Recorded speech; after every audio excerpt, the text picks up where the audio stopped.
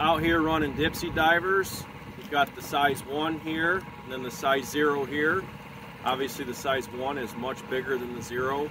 This one we typically use on Lake Erie when we're fishing the islands areas and east, where we're targeting anywhere, deeper than 30 foot down. The 0 will go down to 40, but it requires so much line that it's just much quicker and easier to use the size 1. These things are so simple. They are directional. You can adjust it to plane left or right or straight back on a 0 setting. Flip it into place. That trip mechanism is adjustable with that screw there. But just click it into place.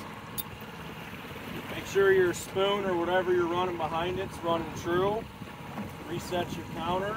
Put your clicker on. Put it in the rod holder. Watch the counter. Today we've been fishing from 30 to 40 back on the 0 on a 0 setting. There we go. We're already fishing. Sometimes it's not even the holder for 10 seconds we have a fish on. So very quick, very efficient. Today we only ran 4 rods to get our fish. So super simple, easy, quick. Check them out, fishingaddictiongear.com, and fish on.